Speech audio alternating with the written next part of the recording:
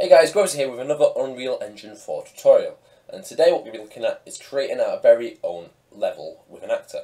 Okay, well maybe just the actor for today. Okay, so anyways, let's get right in, and we're going to create a new project for this entire series, and we're going to obviously make it C++. So new project, C++, basic code, because we start from complete scratch, and we're just going to call it tutorial. Okay, create project. It's going to create the project, it's going to compile in its own time, obviously, so it's going to generate all the code for it. It's going to compile the source code, and I feel like I should pause the video, but I know if I pause the video, it's going to just compile straight away, and I'm not looking like an absolute idiot. But, for the purpose of this, I'm just going to pause the video and be back once it's done. Okay, so it's done compiling, Visual Studio is loading up, the editor's loading up, and then it's loaded. Okay, as you can see, Visual Studio is going to do its own thing and pass the files in solution while we look at our editor. Okay, so obviously this is the default level that we get spawned in. All right, so it's got a bunch of little stuff. All right, a little bit complex with all the scene objects. So what we're going to do is we're just going to get rid of this now. All right, so I'm just going to go and create a new folder. We'll call it maps. And all I'm going to do is I'm going to go File, New Level, and hit Default. I'm going to save this level into Maps. Let's call it Test. Okay. All I'm going to do is get rid of the play start, turn up the light source, and that's it. Okay. Also get rid of the atmospheric fog. Okay. So now we just have the basic level with a light source, and also the floor and the sky sphere. We're not going to cover the sky sphere at the moment because we don't really want to jump right into that. But anyway, so what we're here to do is create an actor with a static mesh, alright? And for that, since we're covering this entire series with C++, we're going to need Visual Studio. So I'm hoping it hurries up doing what it's doing, but it's probably not. Okay, so what we're going to do is, first thing I want to explain what an actor is. An actor is basically something that goes into the scene, alright? Something physical we can see. Such as like a cube, that's an actor, alright? That's classed as an actor in our scene, alright? So you can see here it's a static mesh actor, alright? The floor is a static mesh actor because we can see it, right? It's physical, we can interact with it, with physics, collide with it, and all sorts of good stuff, alright? So, but obviously these are prefab actors, you know, like with little physics and stuff we can play. It's going to float in the air, but we can make it simulate physics with its little thing here. Obviously that'll fall on the floor like that, bounce, we can obviously rotate it so it will bounce on an angle, a little bit weirdly, like so, roll onto the side, alright? But, okay, we don't want to use the default ones, we want to create our very own, alright? So we can have different features to it, alright? But for now, all we're going to do is we're going to create one that will literally just sit in the world. It's not going to do anything, it will probably do absolutely nothing, it will just have a mesh so we can see it. Okay. So, what we're going to do is we're going to come over to C++ classes, go to tutorial. The only thing that's in there at the moment is our game mode, alright? But what we're going to do is we're going to right click, hit new C++ class, alright? And you can see there's a bunch of stuff in here, alright? All we're going to select for now is actor. See, it says an object that is placed or spawned in the world, okay? So, what we're going to do is going to hit next. We're going to name it tut actor, like I used to do in my Minecraft modding tutorials. It's going to place this header file inside of the source. It's going to automatically create a header and a source file for us. So all we're going to do is create class. Visual Studio is still doing its own thing, so we're going to have to wait for a moment. So I'll be back once Visual Studio is done doing what it's doing.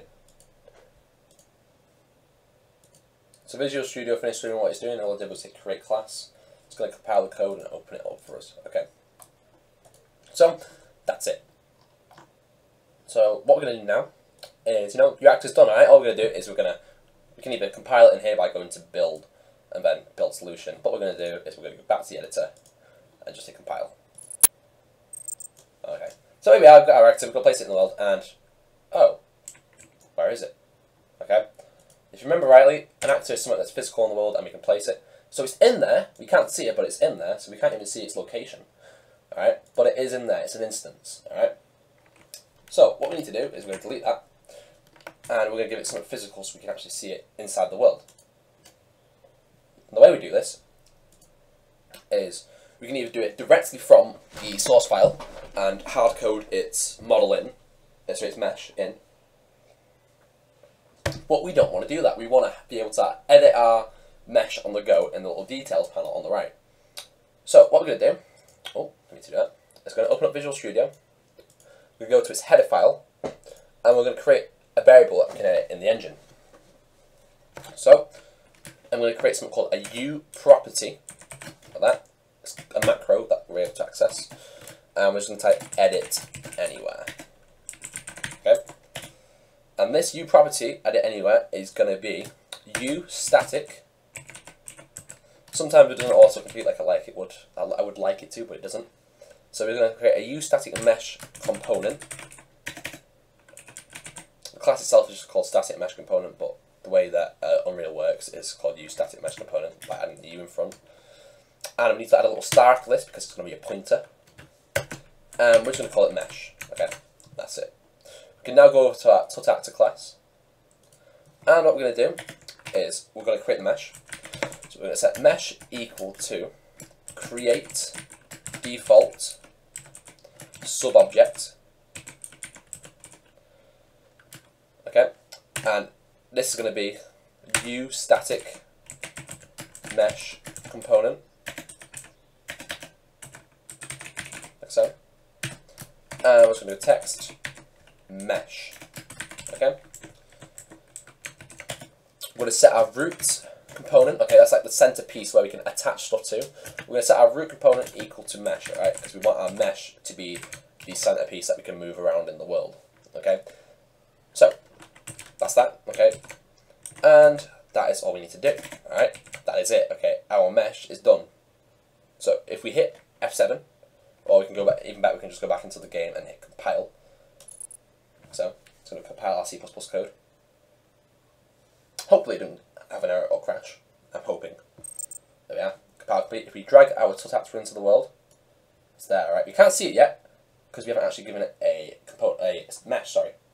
So what we can do is we can go down here and hit mesh, and you can see there's a bunch of new stuff. All right. So what we're going to do is we're going to change our static mesh to be something like, I don't know. I normally go with like a statue that's in the game. SM statue normally. I think it's in here. Yeah, SM statue, okay? And you can see it's right there, okay? Our actor is in the game, okay? We can move it around. We can scale it. We can rotate it. So scale. Rotate. We can do pretty much whatever we want with it. It doesn't do anything. It doesn't have any physics. It doesn't actually have anything to do with anything in this game, alright? But nevertheless, our actor is in there. If we hit play, the game's now compiled, it's running, and our actor is there, okay? So it is in the game, it works, however it has no physics. Oh, actually, no, it's there. Okay, and you can see obviously the material that's been ported over from the static mesh is actually there. And that is it, guys. You've created your own actor, you've placed it in the game, and that's pretty much it. Okay, it's pretty cool, huh? Alright, thanks for watching. If you like the video, like it. If you don't like the video, dislike it. Leave a comment down below of what you want to see next, or how you think I should improve this series. Thanks for watching, guys, and I'll catch you in the next one.